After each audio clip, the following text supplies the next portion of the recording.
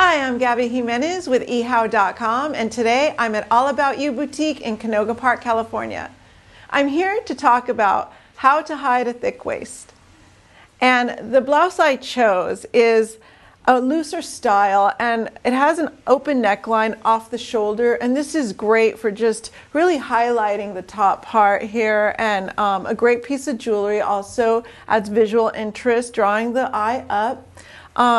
And you can see it's away from the body, so it's not clinging, and it's got a nice soft drape. What I have here is a belt cinched at the waist. You can either opt to let it loose, or you can cinch it, or you can actually wear it lower. It's your call, but what you want to do if you do wear a belt is you want to blouse it out over the band.